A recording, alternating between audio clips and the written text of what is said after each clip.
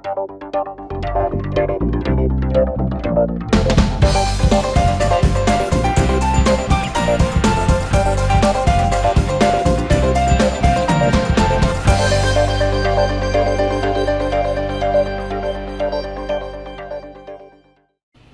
to everyone, this is your host Ash Khan and you are watching Consumer Pakistan News Channel.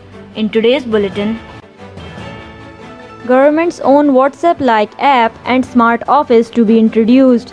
By June 2021, the government plans to launch its own WhatsApp-like messaging app and Smart Office, which will include all modern communication features. On Friday, the Ministry of Information Technology and Telecommunication, Federal Minister Aminul Haq said that the Smart Office app will be launched by the Pakistani government by June 2021.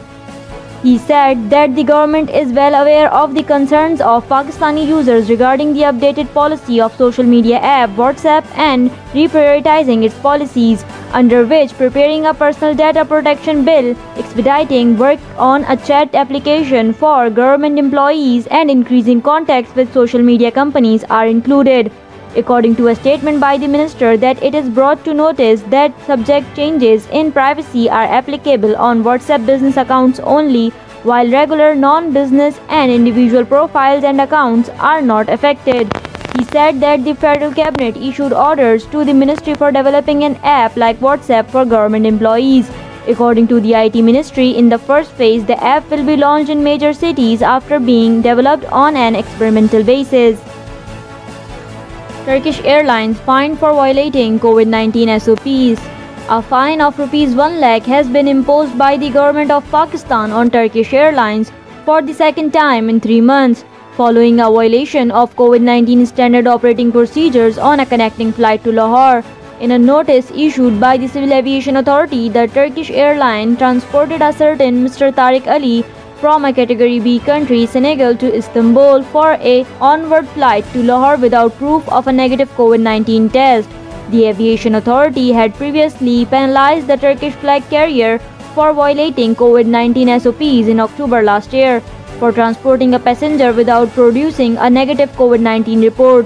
The CAA also asked the international flight carrier to bear travel expenses for transporting the passenger to Lahore along with the cost of testing and quarantine.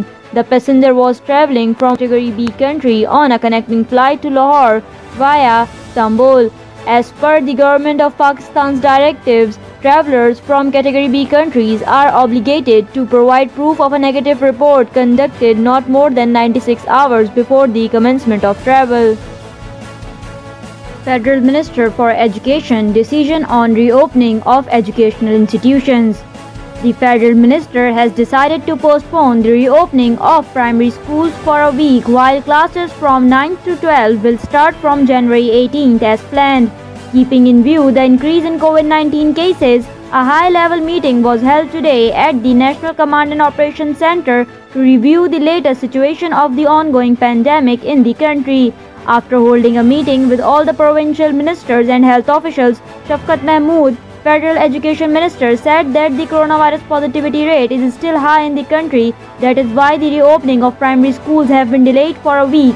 He explained that after a detailed analysis of the situation by health and education ministers, we have decided to start classes from 9 to 12 as per announced schedule of January 18th. Priority is being given to them because of board exams that have been postponed to May and June.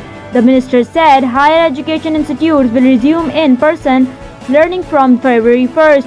Everyone is concerned about the loss of education during the previous lockdown, but we have to strike a balance so as to ensure the safety of students, he said, adding the current positivity rate has come down to 6.10%, which was 7.14% when the educational institutes were shut down on November 26.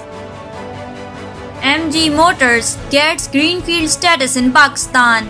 A China-based British car company, Morris Garages, that made its debut in Pakistan a couple of months ago, has received the greenfield status under the Auto Development Policy 2016-21. The greenfield status will allow the automaker to set up an assembly plant and produce CKD cars in Pakistan. The news was confirmed by the General Manager of the Engineering Development Board. MG came to Pakistan in partnership with JW Motors and SAIC.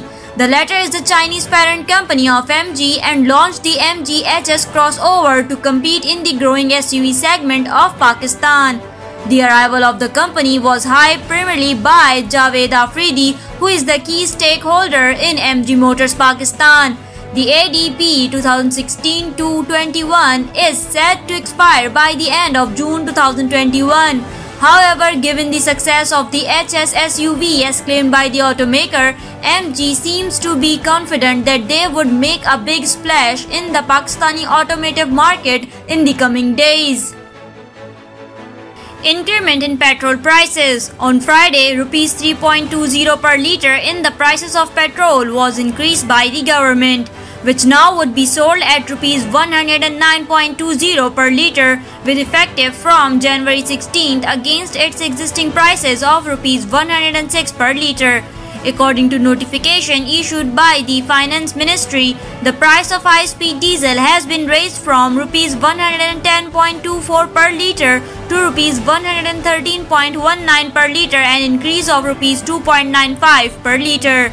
Likewise, the price of kerosene oil has been increased from Rs 73.65 per litre to Rs 76.65 per litre, showing hike of Rs 3 per litre, while the price of light diesel oil has been increased by Rs 4.42 per litre from Rs 71.81 per litre to Rs 76.23 per litre. The notification added that the prices would remain effective till January 31st, 2021. Thank you for watching Consumer Pakistan News Channel. This is I, Ash Khan. See you in the next bulletin. Until then, take care and goodbye.